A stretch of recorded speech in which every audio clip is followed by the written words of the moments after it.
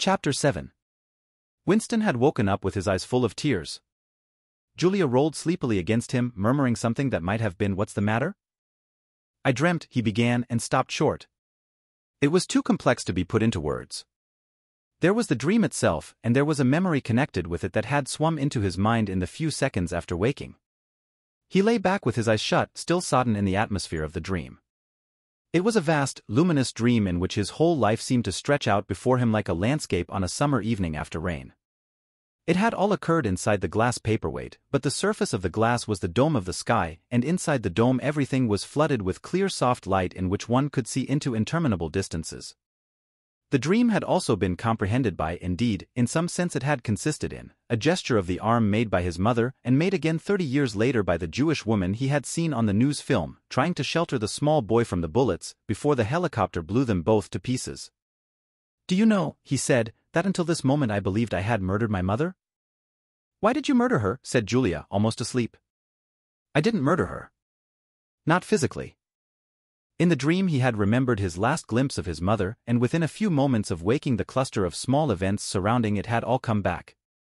It was a memory that he must have deliberately pushed out of his consciousness over many years. He was not certain of the date, but he could not have been less than 10 years old, possibly 12, when it had happened. His father had disappeared some time earlier, how much earlier he could not remember. He remembered better the rackety, uneasy circumstances of the time, the periodical panics about air raids and the sheltering in tube stations, the piles of rubble everywhere, the unintelligible proclamations posted at street corners, the gangs of youths in shirts all the same color, the enormous queues outside the bakeries, the intermittent machine-gun fire in the distance, above all, the fact that there was never enough to eat.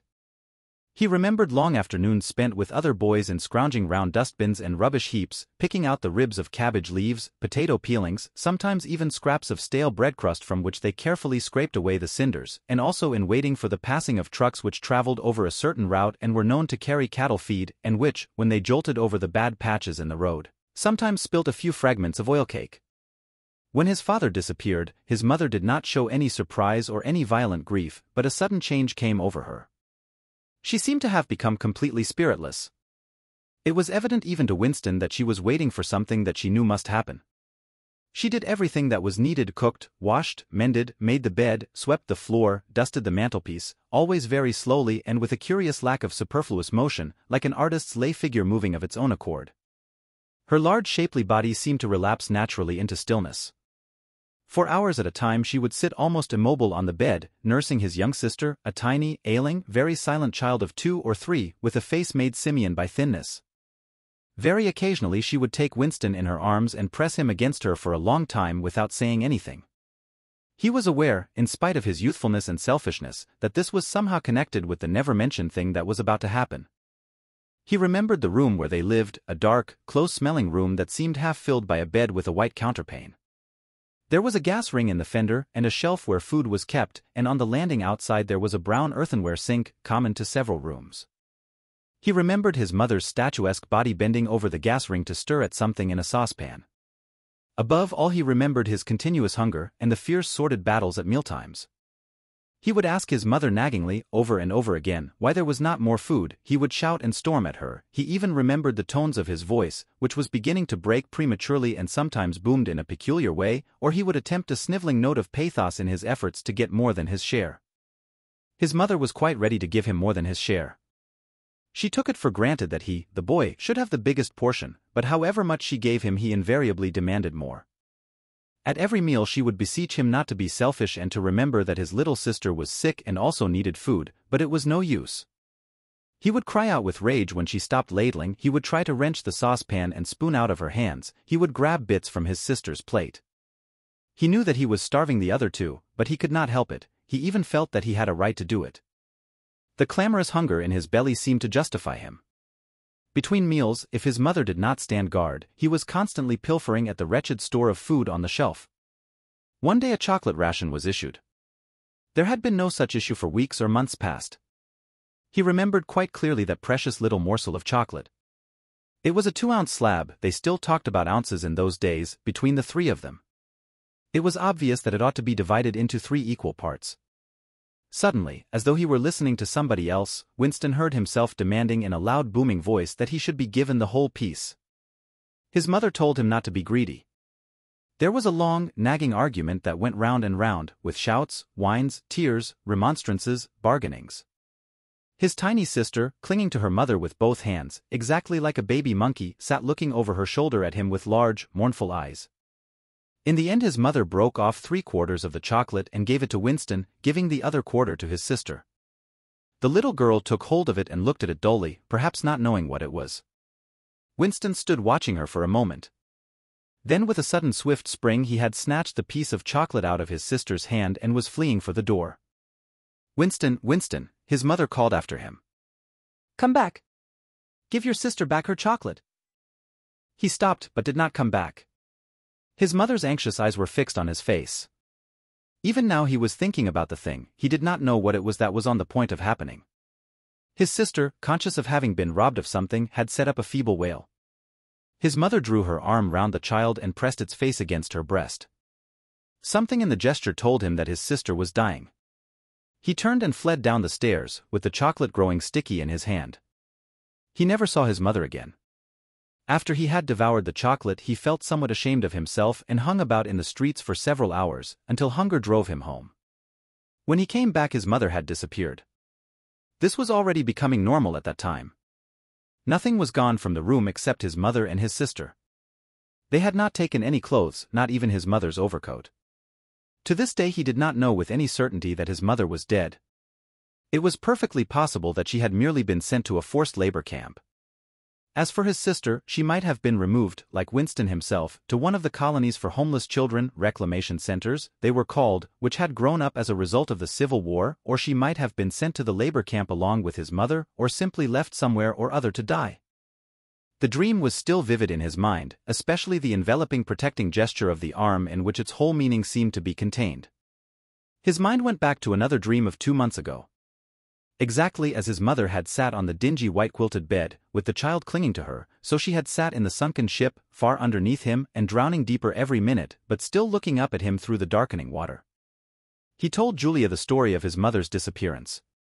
Without opening her eyes she rolled over and settled herself into a more comfortable position. "I expect you were a beastly little swine in those days," she said indistinctly. "All children are swine." "Yes. But the real point of the story—" From her breathing it was evident that she was going off to sleep again. He would have liked to continue talking about his mother. He did not suppose, from what he could remember of her, that she had been an unusual woman, still less an intelligent one, and yet she had possessed a kind of nobility, a kind of purity, simply because the standards that she obeyed were private ones. Her feelings were her own and could not be altered from outside. It would not have occurred to her that an action which is ineffectual thereby becomes meaningless.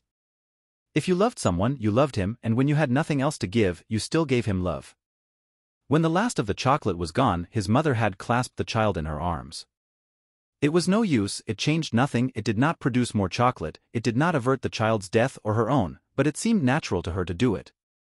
The refugee woman in the boat had also covered the little boy with her arm, which was no more use against the bullets than a sheet of paper.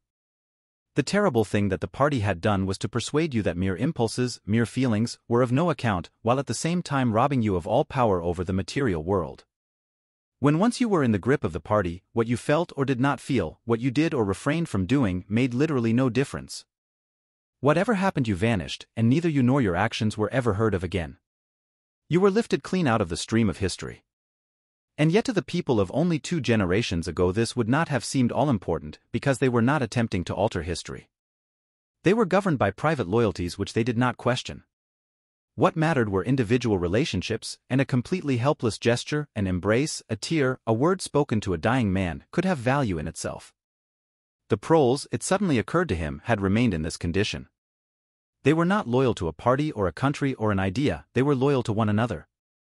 For the first time in his life he did not despise the proles or think of them merely as an inert force which would one day spring to life and regenerate the world. The proles had stayed human. They had not become hardened inside. They had held on to the primitive emotions which he himself had to relearn by conscious effort. And in thinking this he remembered, without apparent relevance, how a few weeks ago he had seen a severed hand lying on the pavement and had kicked it into the gutter as though it had been a cabbage stalk. "The proles are human beings," he said aloud. "We are not human." "Why not?" said Julia, who had woken up again. He thought for a little while. Has it ever occurred to you, he said, that the best thing for us to do would be simply to walk out of here before it's too late and never see each other again? Yes, dear, it has occurred to me several times. But I'm not going to do it all the same. We've been lucky, he said, but it can't last much longer. You're young. You look normal and innocent. If you keep clear of people like me, you might stay alive for another 50 years. No. I've thought it all out. What you do, I'm going to do. And don't be too downhearted. I'm rather good at staying alive. We may be together for another 6 months, a year, there's no knowing. At the end we're certain to be apart. Do you realize how utterly alone we shall be? When once they get hold of us there will be nothing, literally nothing, that either of us can do for the other. If I confess, they'll shoot you, and if I refuse to confess, they'll shoot you just the same. Nothing that I can do or say, or stop myself from saying, will put off your death for as much as 5 minutes. Neither of us will even know whether the other is alive or dead. We shall be utterly without power of any kind. The one thing that matters is that we shouldn't betray one another, although even that can't make the slightest difference. If you mean confessing, she said, we shall do that right enough.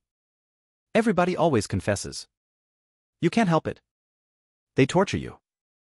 I don't mean confessing. Confession is not betrayal. What you say or do doesn't matter, only feelings matter. If they could make me stop loving you, that would be the real betrayal. She thought it over. They can't do that, she said finally. It's the one thing they can't do. They can make you say anything, but they can't make you believe it. They can't get inside you. No, he said a little more hopefully, no, that's quite true. They can't get inside you. If you can feel that staying human is worthwhile, even when it can't have any result whatever, you've beaten them. He thought of the telescreen with its never-sleeping ear. They could spy upon you night and day, but if you kept your head you could still outwit them. With all their cleverness they had never mastered the secret of finding out what another human being was thinking. Perhaps that was less true when you were actually in their hands. One did not know what happened inside the Ministry of Love, but it was possible to guess. Tortures, drugs, delicate instruments that registered your nervous reactions, gradual wearing down by sleeplessness and solitude and persistent questioning. Facts, at any rate, could not be kept hidden. They could be tracked down by inquiry, they could be squeezed out of you by torture. But if the object was not to stay alive but to stay human, what difference did it ultimately make? They could not alter your feelings, for that matter you could not alter them yourself, even if you wanted to. They could lay bare in the utmost detail everything that you had done or said or thought, but the inner heart, whose workings were mysterious even to yourself, remained impregnable.